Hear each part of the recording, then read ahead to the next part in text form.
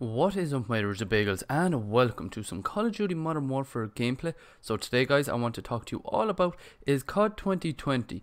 Now, we got another VHS tape on Pontake's Pawn TV with more Nixie Tube numbers coming up on the screen, and we also got another location on Warzone. This location brings us near the TV station where we can actually enter and look for more clues. And we actually got a few clues in this one. We got one on the table.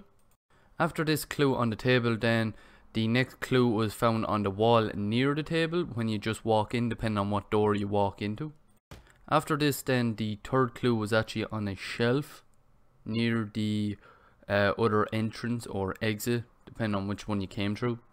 And finally, the fourth and final clue was actually on a folder of sorts on out, and many people just want the whole reveal for the next Call of Duty game and feel that they've kind of lost interest in this whole thing, which, you know, I don't blame them, because many people are just sick and tired of it, and many YouTubers that have actually solved this kind of stuff are actually sick of it as well. So it's going into day 6, which is today, and we could see a reveal for COD 2020 coming this week, maybe on Thursday, tomorrow. But I kind of feel confident saying that it'll probably be next week that we could see a reveal trailer.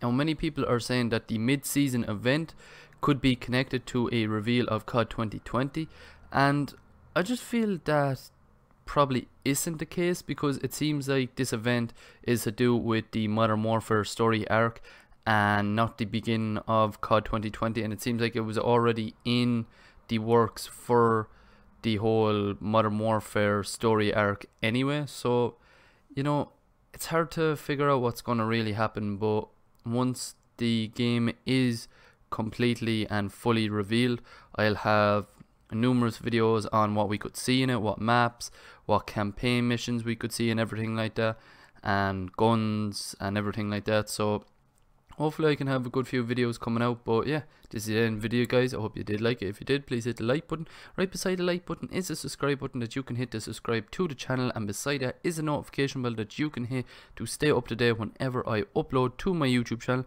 or whenever I go live on my YouTube channel, which is rare. Speaking of live streams, I have a live stream that I stream to weekly of numerous games. I'm going to get more into kind of single player games as well, and that's what I was doing a lot already.